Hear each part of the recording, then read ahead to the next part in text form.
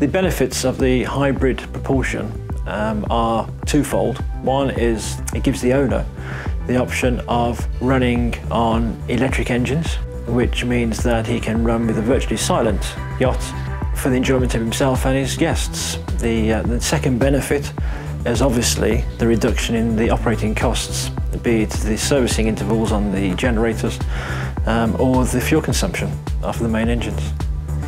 The yacht has 4 modes. First one is the conventional, running on diesel engines.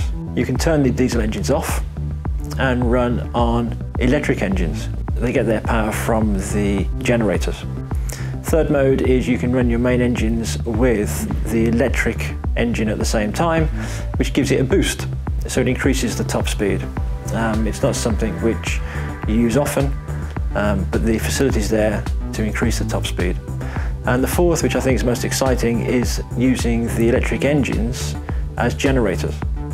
So, for instance, crossing the Atlantic, you can run on your main engines, turn your generators off, engage the electric motors, which then act as generators. So you're not using your diesel generators, you're using your electric motors as generators.